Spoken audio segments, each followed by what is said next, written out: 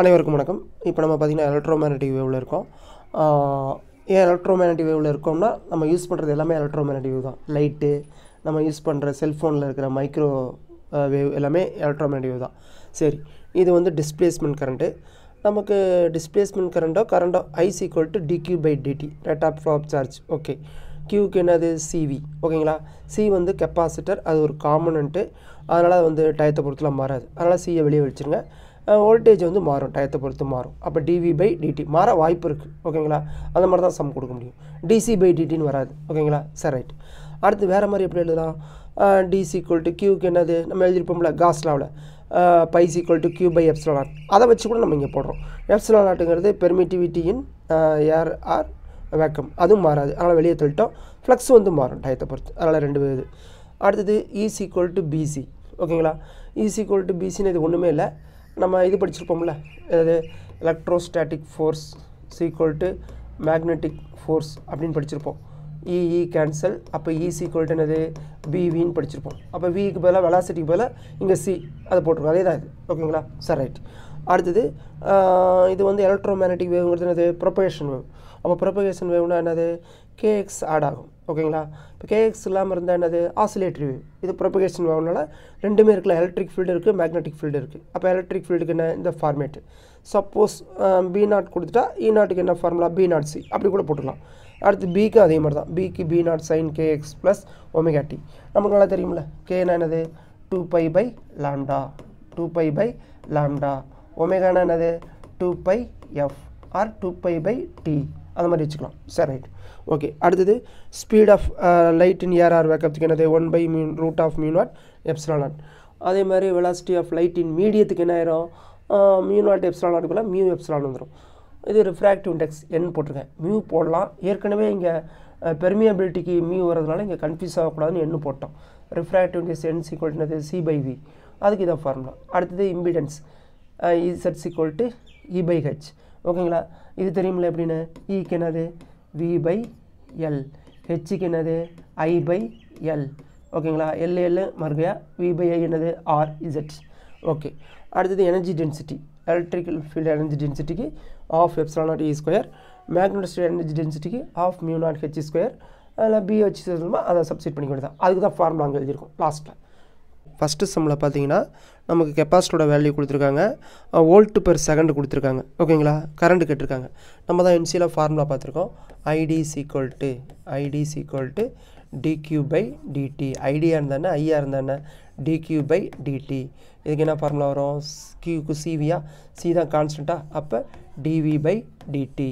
அவ்வளோதான், வேல்யூலாம் ரெடியாக இருக்குது. நம்ம அப்படியே சப்ஸ்டிட் பண்ண வேண்டியதான். அப்போ ஐடி ஈக்குவல் டு கெப்பாசிட்டரோட வேல்யூ எவ்வளவு 20 மைக்ரோஃபாரட். அப்போ 20 மைக்ரோனா எவ்வளவு 10⁻⁻6. டிவி பை டிடி எவ்வளவு 2.5. எவ்வளோ வரும் 2.5. இதை மல்டிப்ளை பண்ணால் என்ன வரும் 50 × 10⁻⁻6. அப்போ என்ன ஆன்சர் வரும் 50 மைக்ரோஃபாரட்னு வரும். பட் ஆப்ஷனில் வந்து அது தப்பாக இது பண்ணியிருக்காங்க.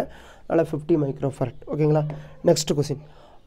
Out of the following option which one can be used to produce propagation of electromagnetic வேவ்னா நமக்கு நல்லாவே தெரியும். அண்ட் ஆக்சிலரேட்டட் சார்ஜ் தான். ஓகேங்களா, சார்ஜ்லெஸ் பார்ட்டிகல் ஒன்றுமே பண்ணாது. ஆக்சிலரேட்டட் சார்ஜஸ் வந்து என்ன பண்ணும் ஆசிலேட்டிங் எலக்ட்ரிக் டைபோல் வந்து எலக்ட்ரோமேக்னெட்டிக் வேவை இது பண்ணும். ஓகேங்களா, அப்போ option B. Okay, next. In an electromagnetic wave, the amplitude of electric field is 6 volt per meter. The frequency of wave is 7 × 10⁻14 Hz and moving z axis. What is the average density of the electric field? கேட்டிருக்காங்க. Average density என்ன formula 1/2 epsilon not E square. 1/2 epsilon not E square. ஓகேங்களா, இங்கே இ RMS தான் இது பண்ணியிருக்காங்க. ஆனால் கொடுத்துருக்கிறது இ not. ஓகேங்களா, ரைட்டு. அப்போ இதை எப்படி மாற்றலாம் 1/2 எப்சிலான் நாட்.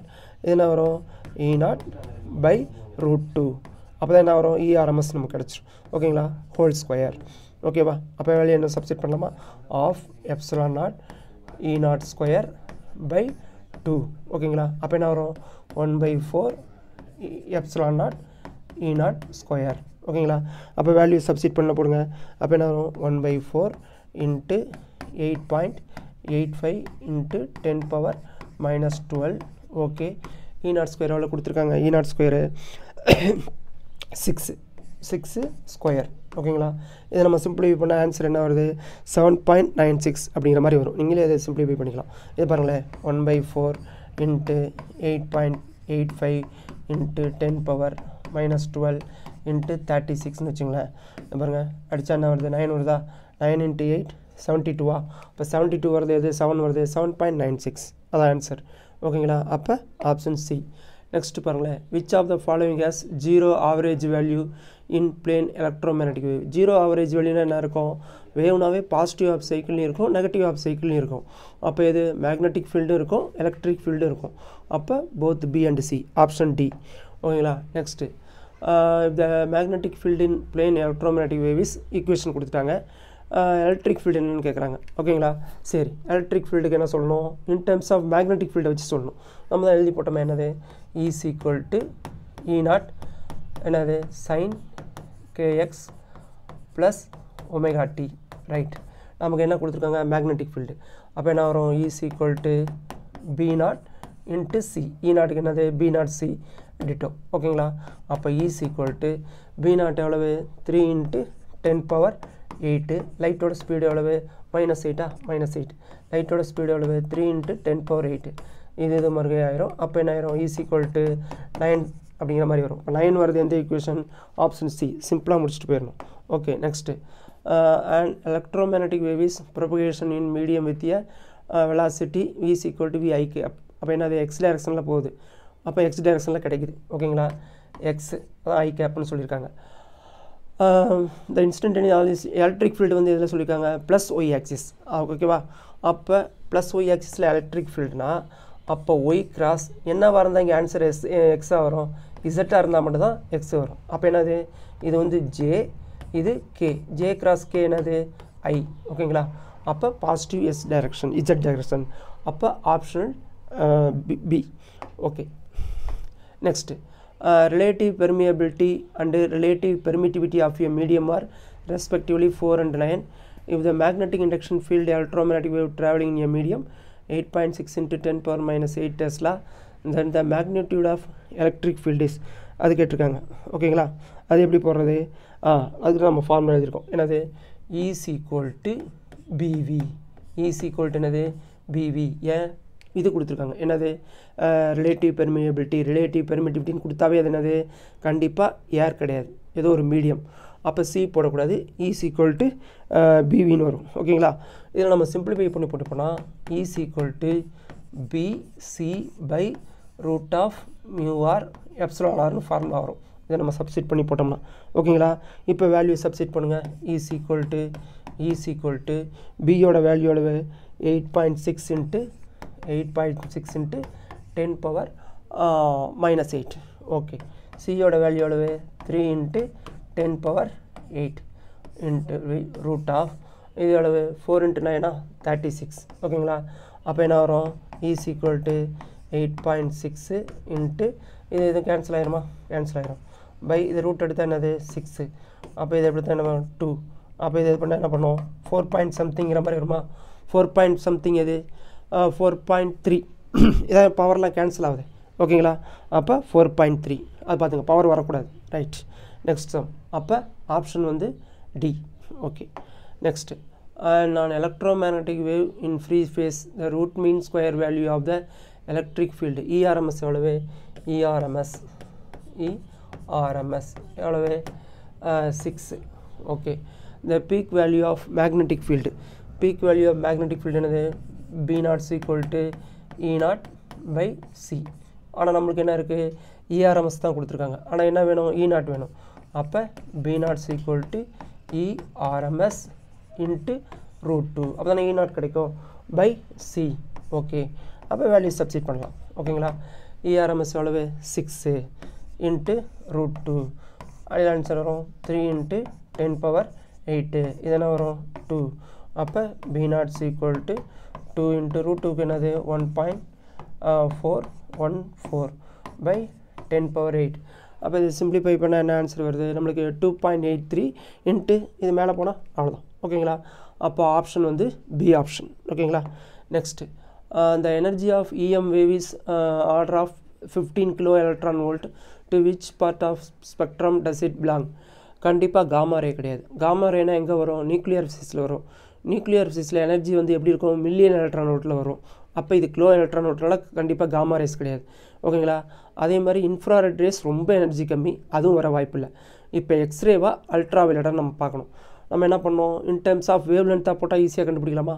சரி, நமக்கு தான் ஏற்கனவே தெரியும் என்னது, லாம்டாஸ் ஈக்குவல் டு 12,400 பை என்ன வரும்? எலக்ட்ரான் வோல்ட் இங்கே போட்டுக்கணும்னு வரும். ஓகேங்களா? அப்போ எலக்ட்ரான் வோல்ட் எவ்வளவு? 15 கிலோ எலக்ட்ரான் வோல்ட். அப்போ 10⁻³ எலக்ட்ரான் வோல்ட் இன்னும் என்னது? ஆங்ஸ்ட்ரான் அப்படி வரும். ஓகேங்களா? சரி, இந்த 10⁻³ சிம்பிளிஃபை பண்ணால் என்ன வரும்? 12.4 வருமா?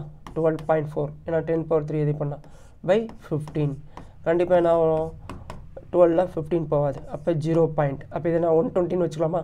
120ல் எத்தனை 15 இருக்குது? 8. அப்போ 8, 0.8. லாம்டாஸ் ஈக்குவல் டு 0.8 ஆங்ஸ்ட்ரான். ஓகேங்களா? இப்போ 0.8 ஆங்ஸ்ட்ரான்னா எவ்வளவு? நியர்லி 1 ஆங்ஸ்ட்ரான். எவ்வளவு? 1 ஆங்ஸ்ட்ரான். 1 ஆங்ஸ்ட்ரான்ங்கிறது நம்ம ஆல்ரெடி பழைய வீடியோலாம் சொல்லியிருக்கோம். என்னது? எக்ஸ்னா 10th ஸ்டாண்டர்ட் மாதிரி வச்சுங்க. 10த்னா என்னது? 1 ஆங்ஸ்ட்ரான்ஸ் ஈக்குவல் டு 10⁻−10 மீட்டர் இந்த மாதிரிலாம் சொல்லியிருக்கோம். ஓகேங்களா? அப்போ என்ன வரும்? எக்ஸ்ரே தான் வரும். ஓகேங்களா? சரி, right. Next, a metallic ball is charged positively and negatively in sinusoidal manner at a frequency of 2 × 10⁶ cycles per second. The maximum charge on the ball is 8 microcoulomb. What is the maximum displacement current due to this alternating current? ஓகேங்களா? அப்போ என்ன கொடுத்துருக்காங்க? Charge இங்கே சின்சோடியல் ஃபார்மில் இருக்குது. இதில் இருக்குது சின்சோடியல் ஃபார்மில். அப்போ என்ன எழுதுவோம்? Ice equal to dQ/dt. Right. கியூக்கு என்னது? நம்ம ஈக்கு என்ன எழுதுனா? எலக்ட்ரிக் ஃபீல்டில் E0 சைனோ அது மாதிரி. அப்போ இதை என்ன பண்ணுறோம்? d/dt of Q0 sin ωt. Q0 sin ωt. சரி, Q0 கான்ஸ்டன்ட் வேல்யூ எடுத்துருவோம், ஏன்னா Q0 பீக் வேல்யூவில். அப்போ d/dt ஆஃப் sin ωt. ஓகேங்களா? ரைட். இதை டிஃப்ரென்சியேஷன் பண்ணால் என்ன வரும்? Q0 ஒமேகா சைன் காஸ் ஒமேகாட்டின்னு வரும். ஓகேங்களா? மேக்ஸிமம்னா இதோட வேல்யூ என்ன ஆயிரும்? 1ன்னு ஆயிரும். அப்போ Q0 ஒமேகா. ரைட். நம்மளுக்கு சைக்கிள்ஸ் பெர் செகண்ட் என்ன? ஃப்ரீக்வன்சி. ஆனால் இங்கே என்ன இருக்குது? Angular frequency. அப்போ அதை மாற்றணும். Q0 ஒமேகாவுக்கு என்னது? 2πf. Q0 எவ்வளவு நமக்கு? 8 மைக்ரோகூலம்.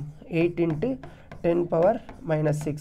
இது என்ன பண்ணலாம்? 6.28ன்னு வச்சுக்கலாமா? 2π. ஃப்ரீக்வன்சி எவ்வளவு? 2 × 10⁻6.